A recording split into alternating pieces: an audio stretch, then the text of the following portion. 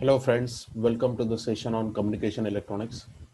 In this session, we'll be discussing about frequency spectrum in FM. In this session, we will see what we mean by frequency spectrum in FM. We will draw the diagram for frequency spectrum in FM. We will see how to determine bandwidth in FM. Friends, as you know that you are viewing this session on my YouTube channel, Learn with Prakash Khanade. And do not forget to subscribe to the channel to see more videos in the subjects of electronics and computer science. Friends, as we know that in case of FM, the modulating signal is an information signal which is a low frequency signal. The carrier signal is a high frequency signal, and in FM, the frequency of the carrier signal is being changed in accordance with the modulating signal. That is, when the amplitude of modulating signal is high, then the frequency of FM signal is high.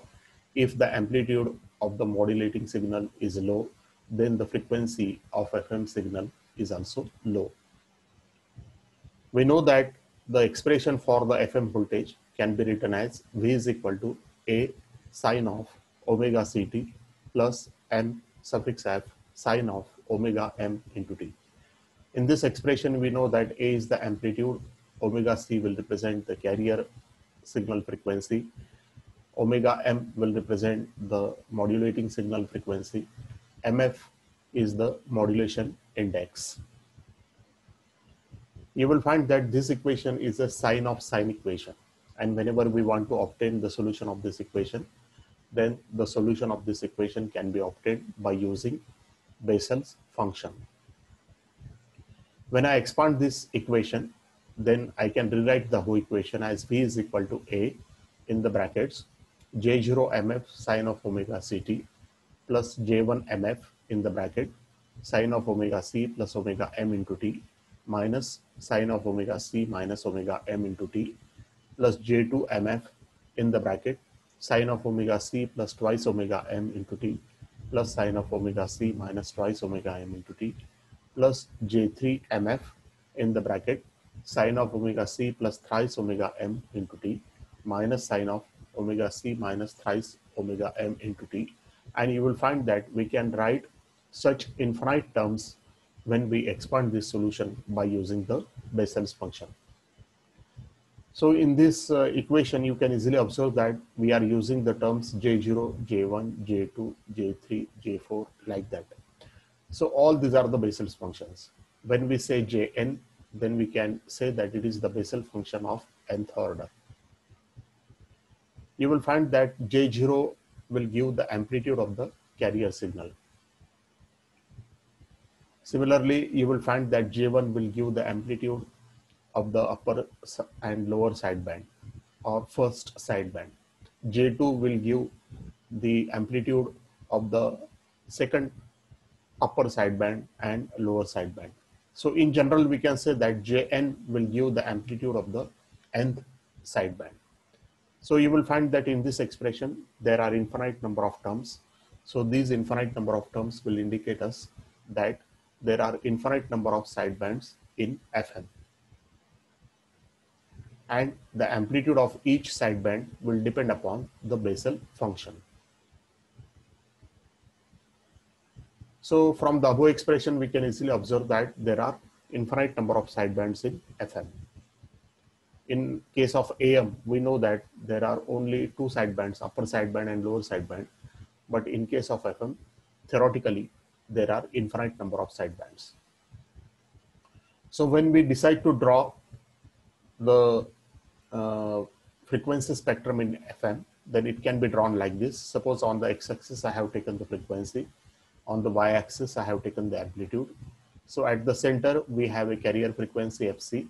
Then we have a upper sideband Fc plus Fm, Fc plus twice Fm, Fc plus thrice Fm. And in this way, you can have infinite number of upper sidebands. To the other side of carrier frequency, we have lower sidebands Fc minus Fm, Fc minus twice Fm, Fc minus thrice Fm, Fc minus 4 Fm. And in this way, we can have infinite number of lower sidebands. So ideally, you can say that there are infinite number of sidebands in FM, and therefore the range of the frequency is also infinite as far as the theoretical expression for FM is concerned.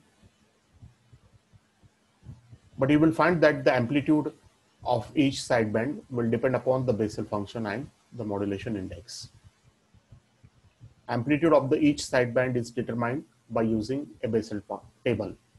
So whenever we want to determine the amplitude of the each sideband, then the amplitude of the each sideband will depend upon the Bessel function, and its amplitude can be determined by using a table, and this table is being called as a Bessel table. So this is a Bessel table, and you will find that here we are mentioning the amplitudes of different Bessel functions such as J0, J1, J2, J3, J4, and these values are written for the different values of modulation index. So one can easily observe that the amplitude is sometimes very small, and therefore it can be neglected. That is, even though theoretically there are infinite number of sidebands in FM, practically when we need to consider the number of sidebands in FM, then it is possible that we need to consider of those amplitude which are sufficiently high. Otherwise, we can neglect the other sidebands in FM because of small amplitudes. Now we will go for the bandwidth in FM. In FM, theoretically, there are infinite number of sidebands, and therefore the bandwidth in FM is also infinite. But we know from the Bessel's table that the value of the Bessel function will go on decreasing, and therefore the value of J and MF will become negligible for large value of N, and hence it can be neglected. FM bandwidth can be determined by using two methods. The first one is being called as by using the Bessel's table, and another rule is being called as the Carson's rule. So there are two ways to determine the FM bandwidth. The FM bandwidth can be determined either by using the Bessel table, or you can make the use of Carson's rule to determine the FM bandwidth. If you want to determine the FM bandwidth by using Bessel table, then we write the formula for bandwidth is equal to twice N FM max, where N will stand for the number of significant sidebands and FM will stand for the maximum modulating signal frequency. So here in this expression of bandwidth, N, it will stand for the number of significant sidebands.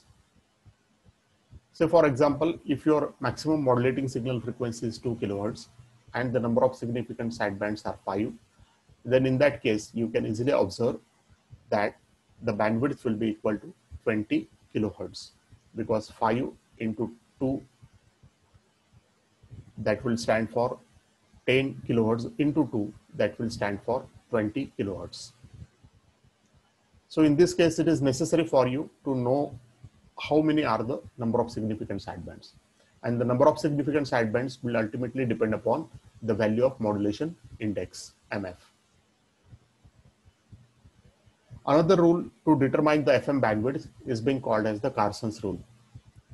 The Carson scientists have discovered this rule, and therefore this rule is being called as a Carson's rule.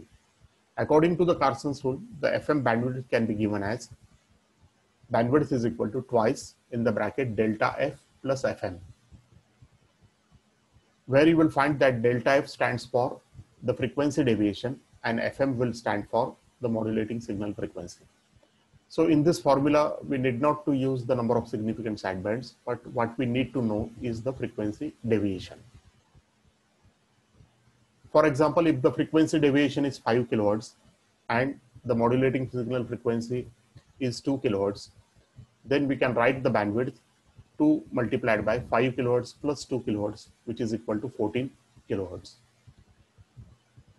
In this case, you can easily observe that FM bandwidth can be determined by using two different formulas, and many times you will find that the bandwidth that is being written by each formula is different from the other value.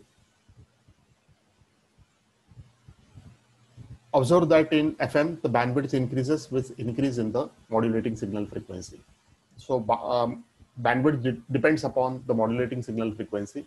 So if the modulating signal frequency FM is increased, then the bandwidth is going to be increased.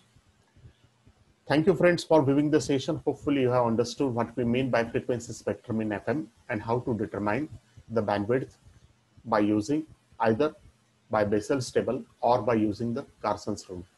Thank you for viewing. If you have any questions, then you can write it to me or you can ask question in our oral discussion. Thank you all for viewing the session.